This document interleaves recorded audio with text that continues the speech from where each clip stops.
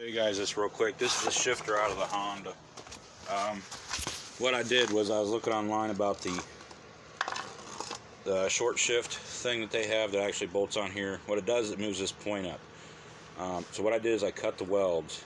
This thing right here that goes for the shift rod was actually sitting right here. So I've moved it up to here and then re-welded it back in. So I'm just going to try that and see if that shortens up the shifts on it.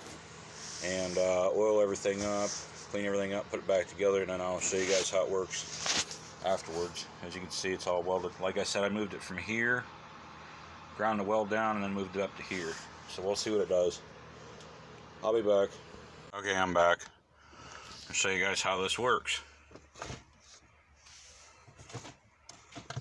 You see how much shorter that is?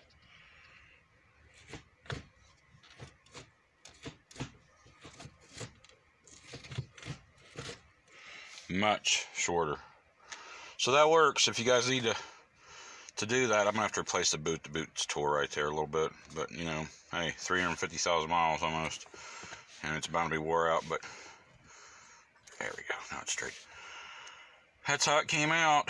I'm still waiting on the parts for the water pump, timing belts, and all that stuff, so I can get that done.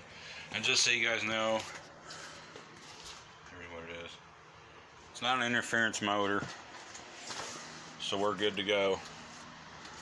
So hope you guys like my channel. Please like and subscribe, and I'll show this thing back when it gets back together and running.